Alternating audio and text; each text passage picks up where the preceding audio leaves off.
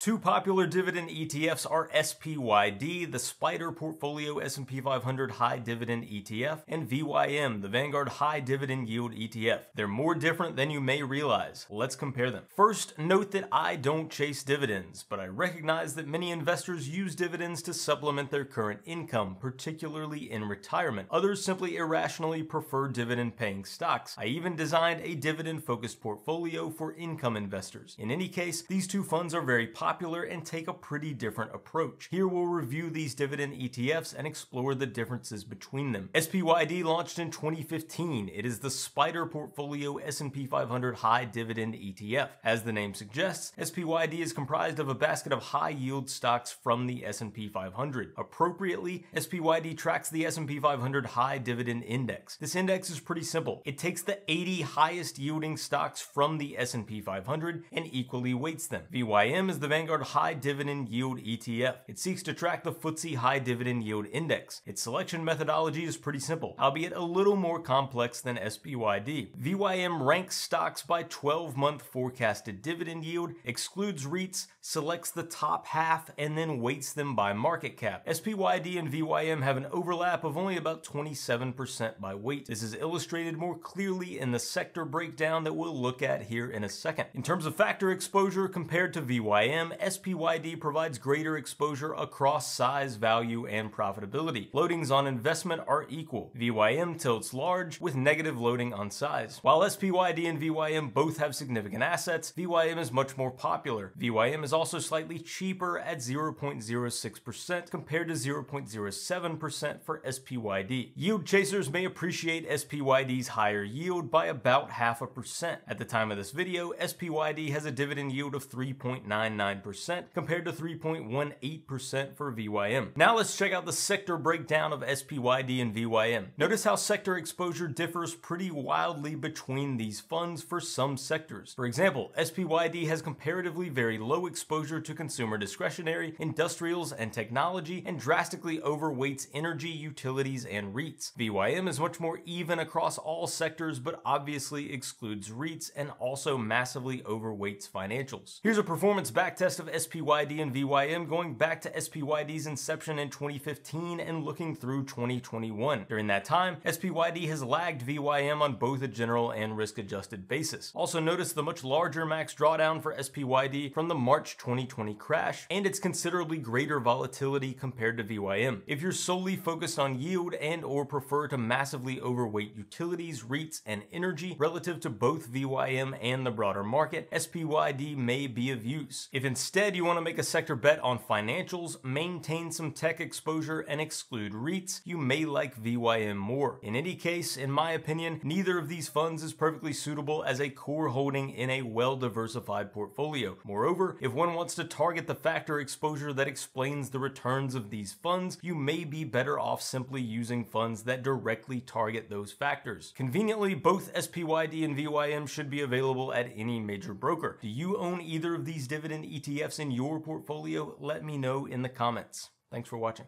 Some of the links below are referral links at no additional cost to you. If you choose to make a purchase or sign up for a service, after clicking through those links, I may receive a small commission. This allows me to continue producing high quality content on this channel and pays for the occasional cup of coffee. I have first-hand experience with every product or service I recommend, and I recommend them because I genuinely believe they are useful.